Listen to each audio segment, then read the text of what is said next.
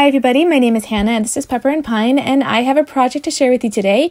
We are reading this book called Rivers and Oceans by Barbara Taylor by Kingfisher Publications, and we are going to be doing this water cycle closed system project today as part of our sea turtle unit study. So I've got an empty glass bottle as well as a couple of supplies from another kit that I had, and I thought that these would be suitable supplies in order to make this closed system. So I've got some of these rocks here that are intended for hydroponic plants, as well as some plant food that I thought might be a good idea considering that we're not going to be having other forms of nutrients in this closed system. I also have some seeds here that I thought would grow pretty well, but we did run into some trouble and we're going to have to reseed this later on. Okay, so now it's time for us to add our soil pellets, but first first they don't fit, but next we got to figure out how to actually position our jar, because we're going to do this two ways, and I'm going to show you both ways at the end of this video.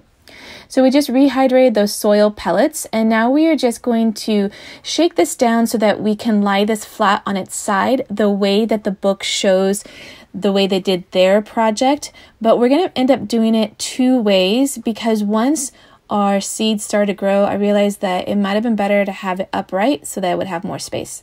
We're going to tape two straws together so that we can get that soil to the back of the jar, and that way we can lay it out evenly. We weren't super careful, and all of the little bits of dirt that got up on the top of the jar stayed there the whole time, making it a little bit hard for us to see the plants as they grew. So when you're doing this, do be careful. Next, we added our nutrient-rich water, too much in fact, and I thought I'd leave it outside to let some of that water evaporate, and that wasn't a good idea because it overheated and none of our seedlings sprouted.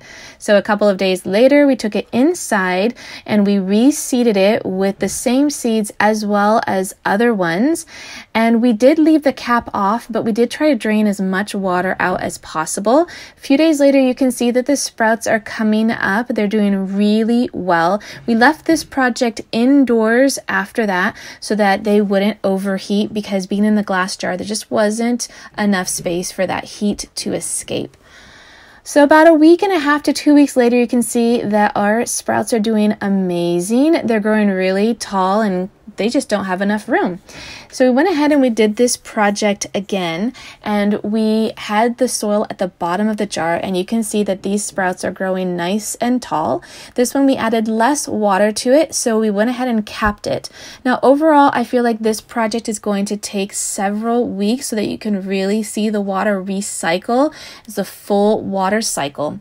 So if you want to see some of the other projects that we're doing with our science unit studies, you can tap on the screen. If you want to see the progress of this project, don't forget you can find more pictures at my website at pepperandpine.com. And if you want to see how our homeschool is progressing on a daily basis, you can find me on Instagram at Pepper and Pine.